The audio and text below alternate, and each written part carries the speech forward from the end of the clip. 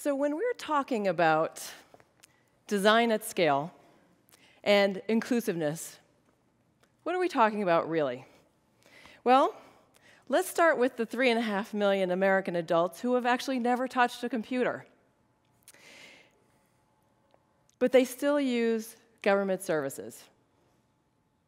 Now, let's take on a little design project. Let's create a digital form. Let's make it for those 3.5 million adults who have never touched a computer, and the 43% of US adults who have low literacy. Add to that people with low education. Between 25 and 50% of kids who enter the 6th grade do not graduate high school. This is really important for civic education. Now, layer on people with cognitive disabilities, short-term memory loss, things that might be age-related, but what we're going to see is a lot of cases that are not. They're related to serving in the military. 1.6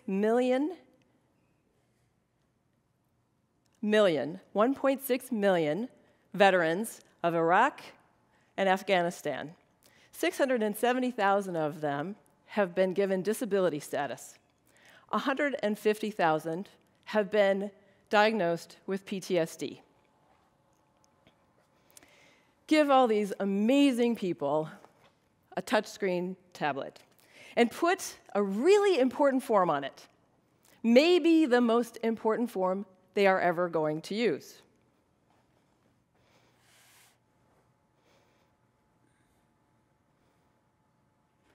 It's a ballot. Make this the only way that they can vote on the tablet. What do you do for people who have never used an app before? What does the ballot look like? How does it behave? How do you make it work for everyone? Everyone, no exceptions. My team at the Center for Civic Design started with best practice from 2 large research studies that included best practice interaction design, best practice visual design, best practice on instructions. All of this was based on data. And we hoped to fill a gap in voter education. Then we tested and redesigned, and we tested and redesigned, and we tested and redesigned. We kept doing this. I don't know if you can tell. Our process ended up being all about stripping away the best practice to simplify. After the first session, we took a lot of the words away. Then after a couple of more sessions, we changed some of the interactions and took those away. Then, after a few more sessions, we changed the wording because we'd finally taken away so much of the cruft that people could actually tell us what they were getting stuck on in an articulate way.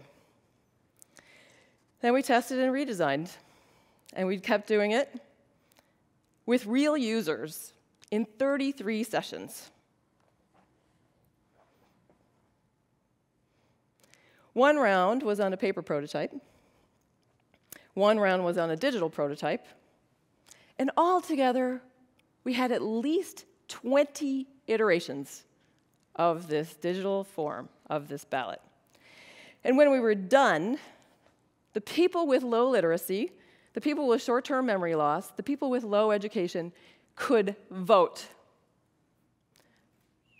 They could vote the way they intended, privately and independently, maybe for the first time ever.